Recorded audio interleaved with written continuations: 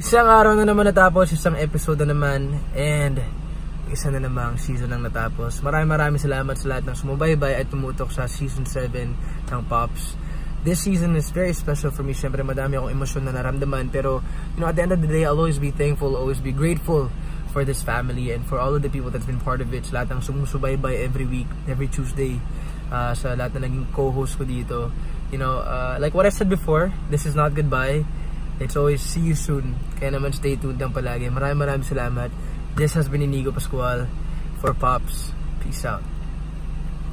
Isang season na naman ang natapos. Thank you so much sa supportan nyo sa Pops. And thank you, Pops, sa lahat ng opportunity na binigay nyo sa akin.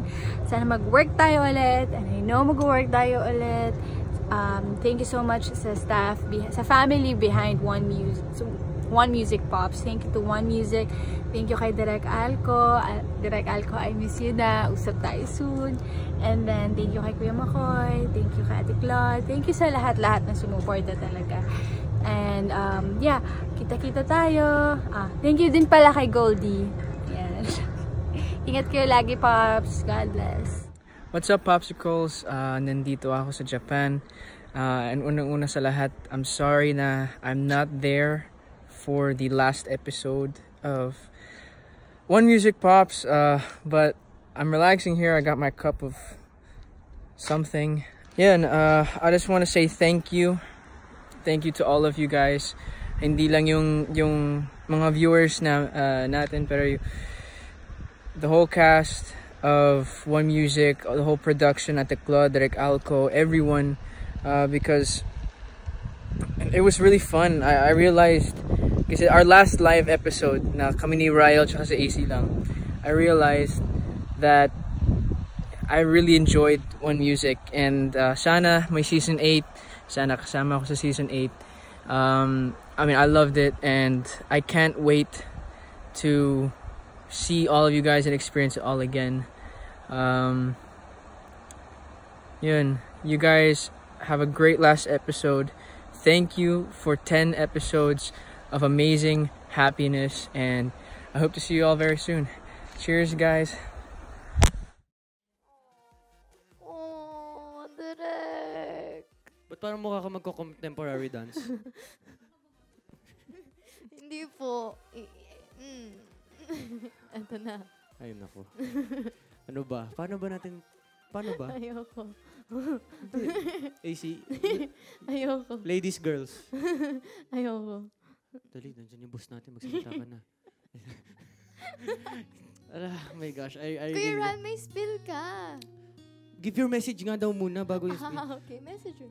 Hindi, kasi still gusto ko i-extend ang... These songs!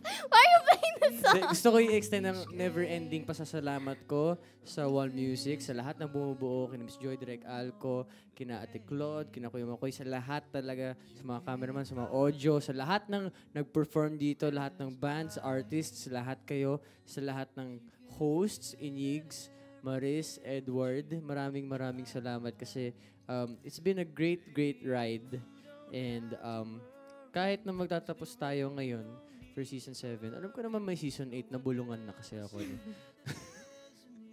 Lahat tayo may trabaho pa, guys. Huwag kayong mag-alala. Pero, ayun, I'm really happy that I get to share the stage with all of you guys.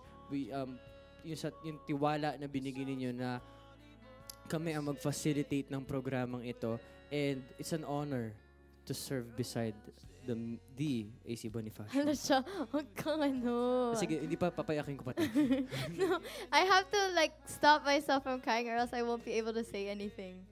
Di ba nung kusi ko Inigo? We'll wait for you. Ay, nako. Go, sige lang. Ay, nako! Okay.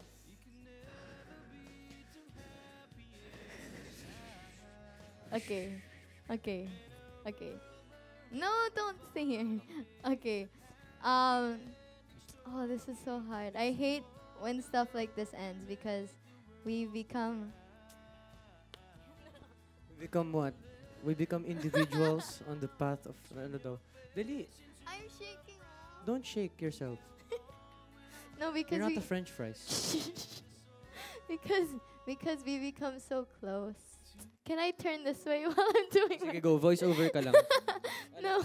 Ala, Casey, ang tandingan ka na nakatalikod na, ano. Ay, nandyan pa pala. No. Sige, sige. Because we become so close every time. It's not like just like when the show's live, but like before the show starts and we're rehearsing and stuff, we all Dun get lang to eh. talk. We all get to talk. We all get to like talk about our lives and work and everything, and we become so close. And it's so hard, you know, of course, leaving or like knowing that you won't be able to see a family every week. So I just want to say thank you, forever thank you. I'm forever blessed to my Pops family, to my One Music family, Ate Claude, Kuya Makoy, Miss Joy, Derek, for everything, everybody, all the staff, for being so amazing and being so helpful with everything, especially since I'm the youngest here, especially for season 7. I'm the youngest, so, and of course, bago pa rin po ako dito sa industry, and I'm still getting used to everything, and I love how all of them are just helping me be able to get comfortable with it and just learn every episode. And not just from them, I also learn from the host, from Kuya Nigo, Ate Maris, Kuya Edward, even though I was with him for a very short time with Pops. Pero he's amazing too. And of course, Kuya Ryle, with everything. Ay nako, Kuya Ryle. Since season 6 naman, I was so shy that this one would always make jokes to make me like get comfortable and everything. And like, even when I'm not confident in asking questions, he'll always tell me to ask the questions. And parang kuya ko na talaga siya that I never had. So, thank you din kay Kuya That you have Rat. now. That I have now. Yeah. Oh, Alagaan ka niya, yun ano po. So, alagaan ka niya. I was able to stop myself naman. But yun, I want to say thank you, Pops family, for everything. I'm so blessed to be part of the family. Pero I'm gonna try not to cry that much because I know we're gonna have more projects and work together. And I know I'm always gonna visit you guys anyways. I always go there. I always go up. So, yun po. Pero syempre, Popsicles, hindi kami papayag na matapos ang episode na to na kaming dalawa lang. Kaya, please, joke lang. Naniwala. Kala ko talaga. Naniwala. Hindi, wala lang.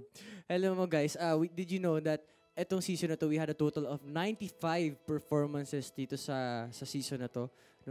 Kinulang tayo sa oras. Malay nyo, may 5 pang susunod. Maging 100 yan, di ba? Pero, tumungo umuo yung boss. Sabi, gumanon siya. Pero sana talaga guys, may season 8. Pinagpipray ko yan kasi natutuwa ako na binibigyan tayo ng platform to magnify original Filipino music mostly, and actually music in general. Kaya kailangan bumawi ni Inigo Pascual, ni Maris Racal, at ni Edward Barber.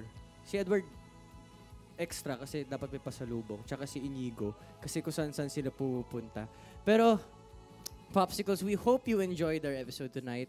At kasama kaming dalawa ni AC, we will miss you all. Sa 95 performances na yun, i-share nyo naman sa amin ang pinakatumatak sa inyo.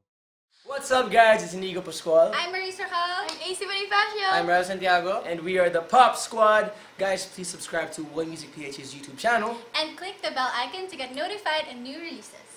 Hot Broken Broken hearted.